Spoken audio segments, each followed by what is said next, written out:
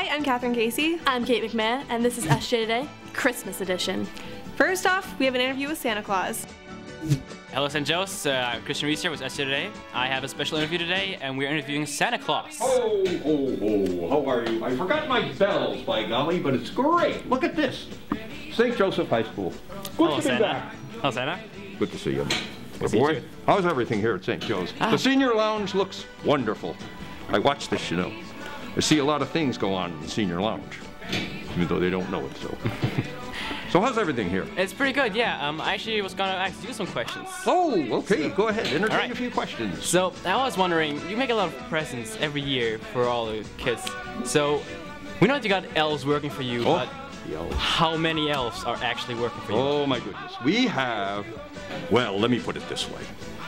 On December 26th, after last Christmas, we had 2,400 elves. We currently have 1,457. Now you're probably wondering, what happened to all those elves? Yeah, Don't you want to ask me that? I would. Well, I hate to tell you, but you know something? They're such little people. They wind up getting run over, trampled. Mrs. Claus winds up putting them in the stew sometimes, got caught in a blender. You lose them. They leave, you know, but we're stuck with 1,400 and some odd. They take up residence there on the North Pole, and they're wonderful little creatures.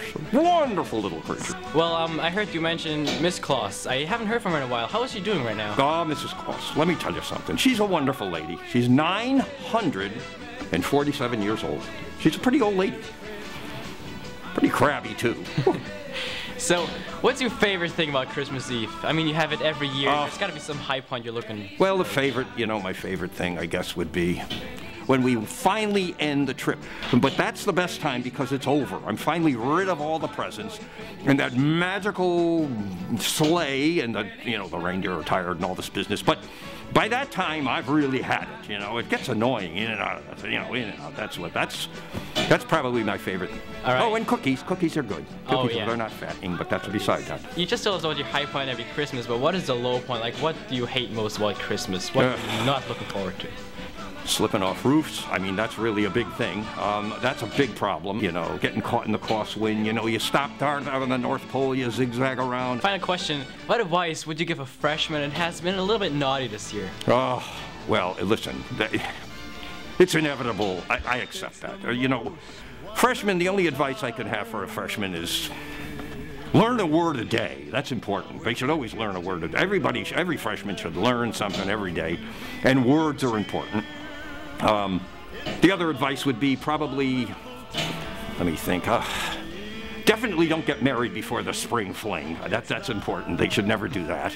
Ask for books for Christmas. The heck with the games. The game time is over. That's 8th grade. I have no suggestions for sophomores. They know everything.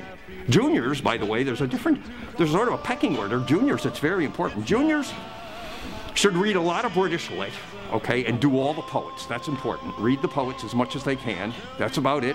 And I would say for seniors, now this is really important, send money to St. Joe's. That's very important. Make sure you send some in to Dr. Fitzgerald. Oh, Dr. Fitzgerald, you know, he needs that money. Never going to get that building finished. You'll have no windows next year, and you'll freeze out there if you don't get the rest of that stuff in. So from day one, be a good alum and send in a few buckaroos because we really could use it, you know. And maybe your own children will be here someday and you can say, well, I was here when they built the place, you know. That's important. So those guys down in the alumni office, they need help. Remember that. That's about all the advice Santa has for today. It's a wonderful place to be. All right, well, thank you very much for the interview. Thank you for having me. It's wonderful to be here back here. It's a terrible color in the lounge, but those are our colors. It's maroon and yellow. It's supposed to be maroon and gold, but the gold is... Yeah. Maybe I'll bring you some paint to fix the place up a little bit. Lots of pictures over there. Looks like Mr. Montelli probably takes up residence there once in a while, huh? Good old Mr. Montelli. That's always good.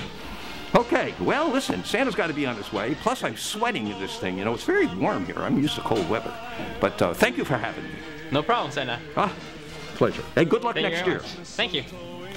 All right, St. Joe's, that was Santa Claus, and back to you. Thanks for tuning in to the SJ Today Christmas episode. Have a safe and Merry Christmas. Stay classy, St. Joe's. Ho, ho, ho, Merry Christmas. Snow, let it snow. When we finally kiss goodnight, how I'll hate going out in the storm. But if you'll really hold me tight all the way home.